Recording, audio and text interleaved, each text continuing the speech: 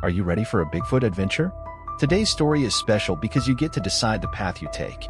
At the end of the video, there will be two in-screen choices. The one you click on will decide the ending of the story. Good luck. The forest stretches out before you like a tapestry woven from 1,000 shades of green, its ancient trees standing sentinel over the land. This is no ordinary forest. It is steeped in history and folklore, tales of ancient spirits and mythical creatures passed down through generations. Among these legends, one figure stands out above all others, the elusive Bigfoot. As you trek through the dense undergrowth, you can't help but feel a sense of awe and reverence for the land around you. The air is thick with the scent of pine and earth, and the gentle rustle of leaves overhead is like a whispered secret, beckoning you deeper into the heart of the forest. But as you journey further into the wilderness, you begin to notice signs that all is not as it seems. Broken branches litter the forest floor, and strange, elongated footprints are etched into the soft earth. These are not the markings of any ordinary creature.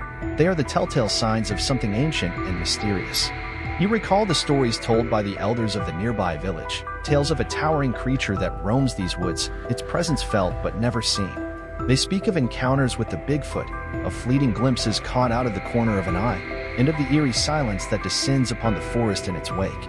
With each step, you feel the weight of history pressing down upon you, the legends of the past woven into the very fabric of the land.